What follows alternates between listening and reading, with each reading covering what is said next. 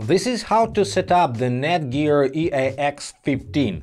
Quick heads up before you start, make sure that your router is connected to the internet and broadcasting Wi-Fi, and your extender is plugged in next to your router, and the power indicator on the extender glows solid green light. And now let's get started.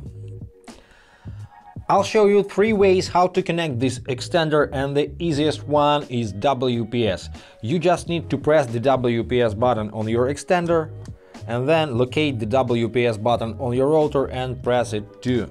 If you don't have the physical WPS button on your router, you can find the virtual button in the router configuration panel. How to access to the panel is another question. You can find this information in your router's user manual, because it's different for each router, of course.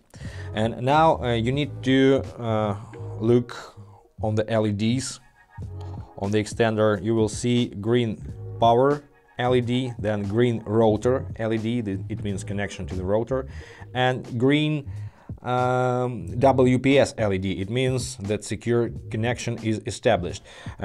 Second from the bottom, this LED means that no devices are connected to the extender now. Let's fix this. So the connection is established because we have these 3 green lights. Now I'm connected to my second router, and this router is named My Wi-Fi, but we don't see here the separate network for this extender, because this is the mesh extender, and while connecting via WPS, it automatically creates the mesh network. It's a seamless network, and all extenders in this network have the same name as your main router. So if I just connect to my Wi-Fi 2.4 GHz, for example, my smartphone will connect to the nearest device. Just wait a little bit.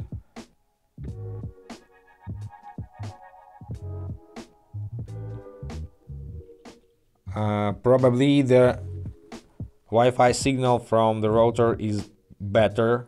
That's why my smartphone prefers to connect to the router in one mesh network.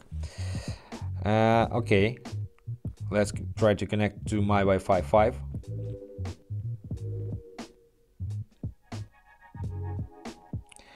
Yes, and so far the 5 GHz signal from the extender is better than from the router, and that's why my smartphone prefers to connect to extender. It's wonderful because all your gadgets will automatically connect at the best speed.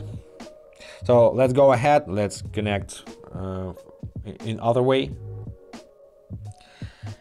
Now let's connect the extender via smartphone. To do this, you need the Nighthawk application to be installed. It's available in Play Store and in App Store. Netgear Nighthawk Wi-Fi router. So let's install this application.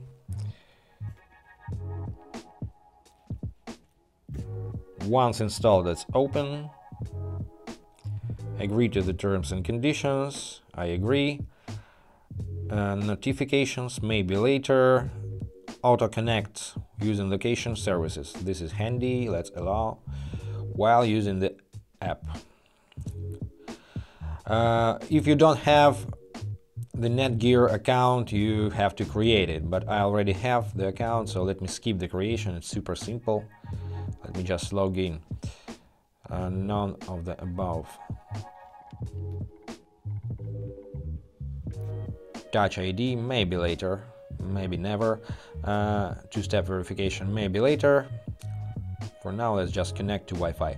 Now you see the screen. You can go to dashboard, but I don't have dashboard so far. I need to set up something first off. So let's select range extender from this list, and now the application recommends you to place your extender halfway between your router and an area with a poor Wi-Fi signal, but I'll do it later. Let me just set up it near my router.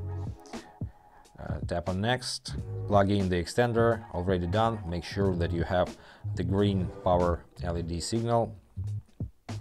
Tap on next, and now you need to join Nighthawk network.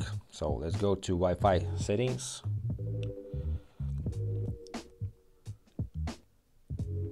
Wait for a while. Netgear EXT, that's what we need. Let's connect to Netgear EXT network. Once connected, let's go back to the application and personalize your settings. Okay, we have only one button here. Let's tap on that. Choose country or region. I am in Europe, everything's fine. And now let's connect your extender to your router. Okay, I agree.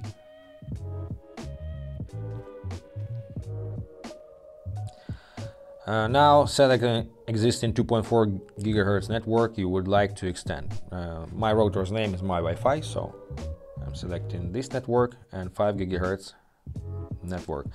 Here I must enter my current Wi-Fi password. And if you use different passwords for 2.4 GHz and 5 GHz network, you need to uncheck this box, and then you can enter a different password.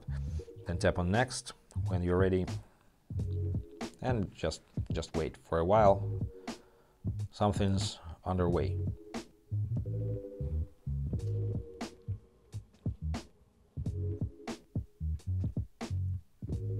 Passwords verified.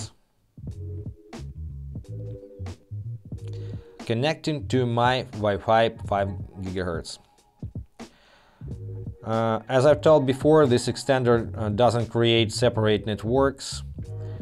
It creates a mesh network, so you have a unified username and password for your Wi-Fi, so it's connected to extender, but it's too long. Wait for 1 minute. Let's wait.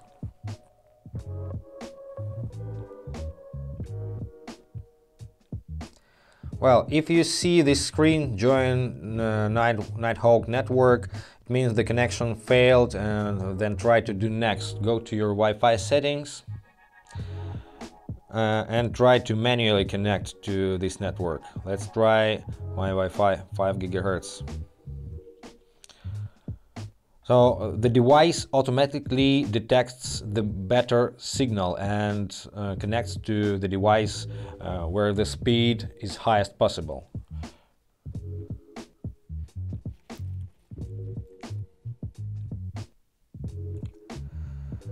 Okay, it means the 5 GHz signal from the router is better, and my smartphone prefers router. So let's try to connect via 2.4 GHz network.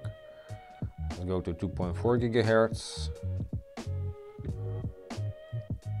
Once you see the connected status, go back to the application.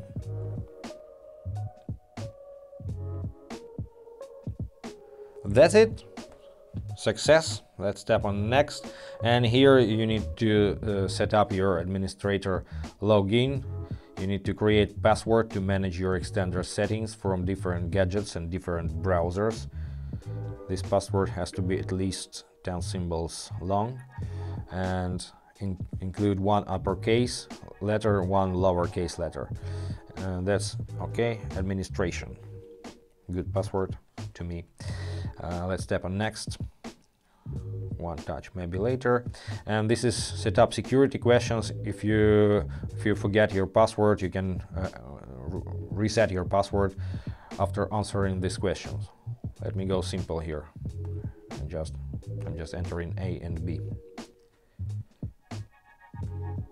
So far it's up and running. That's it. Let's tap on next. And now you are in the application settings menu. Here you can test the internet speed, manage Wi-Fi settings, manage the connected devices, manage your account, contact support. But this is just only about 30% of possible settings, because if you wish to have a full control over your extender, you need to log in from the web browser. Now let's go on. I'll show you how to set up via your desktop.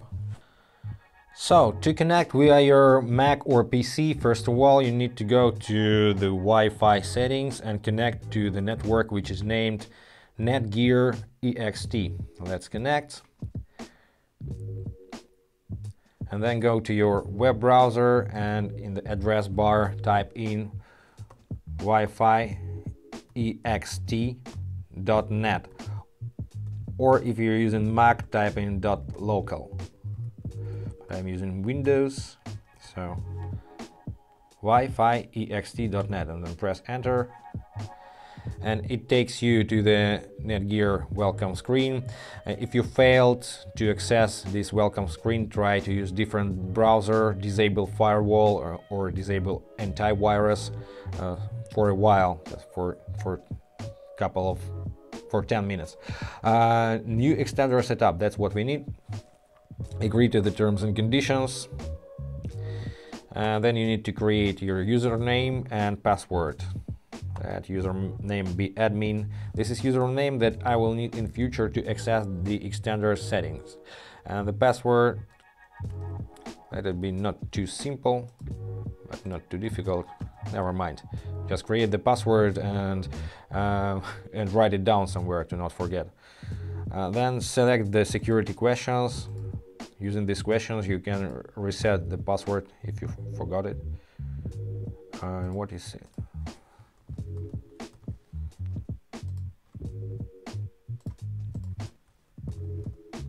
Security questions. Click on next. Regional settings. I'm in Europe, so that's okay for me. Here you need to choose how do you wish to use your device, as an access point or as mesh extender. Access point means the device is connected via Ethernet cable directly to your router. So now we need the extender option. It's scanning for available networks.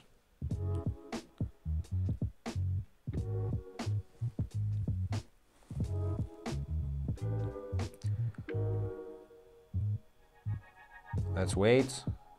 Okay, I want both 2.4 and 5 GHz networks, so my router's name is my Wi-Fi, so let me select my Wi-Fi 2.4 and my Wi-Fi 5 GHz. Then click on next. In this window I need to enter my current Wi-Fi password, which is 4 times 1, 4 times 0. Of course you have different password.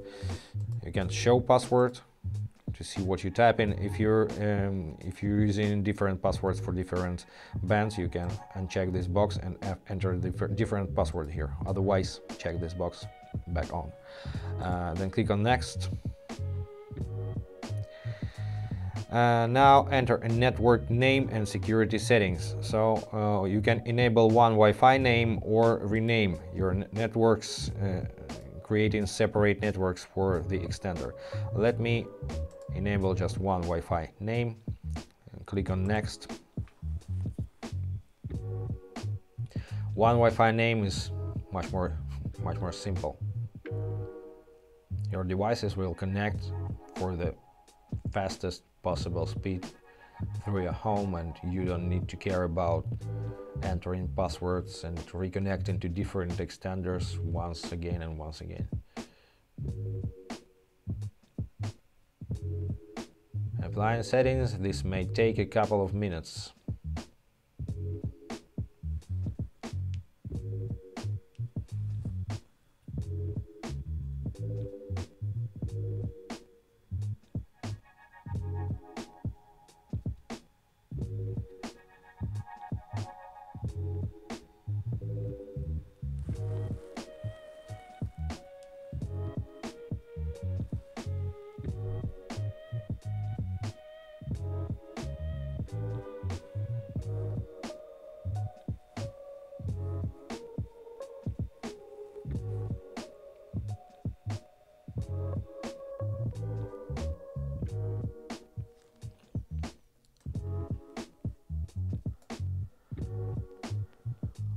Once you've got this screen in front of you, you can close this tab and connect your devices to your network, but relocate the extender to the Wi-Fi spotty area or dead zone, but remember that it must be in the router's range. Next you can open new tab here, and once again type in my Wi-Fi ext.net, press enter. You are not connected to your extender's network. It's because my laptop prefers router, because for now it has better signal. In this case you can try to connect to 2.4 gigahertz network. Let's try this. Connected, secured. Let's try again. Your connection is not private. This is because you don't have the HTTPS here. It's okay because you are at home and this is your home network. So click on Advanced and proceed to my Wi-Fi EXT. Now log in using your created username and password. You can check remember me here to not do it again.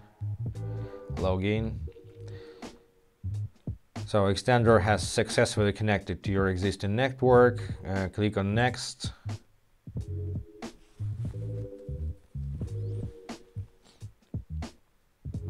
Accept cookies. This window you can close once again, and you don't need to create an account if you don't want to, or you can log in for more functions such as cloud services, but you can just log in to the admin panel once again.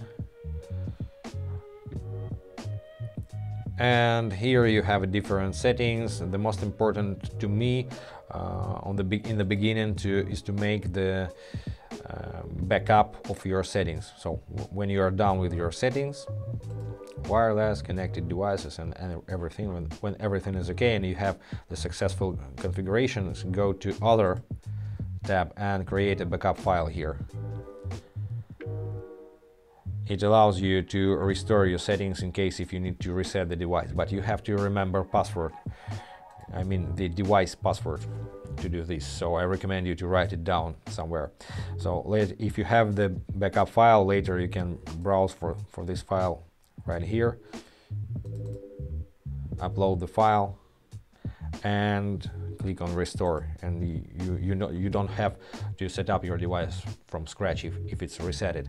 By the way, if you click on backup and see this message, unverified download blocked, you need to click on this arrow and click on download unverified file. So now your file is downloaded. That's it. You're all set, connected to the internet, and I hope this was helpful. Subscribe. Thanks for watching. Be awesome. Bye guys.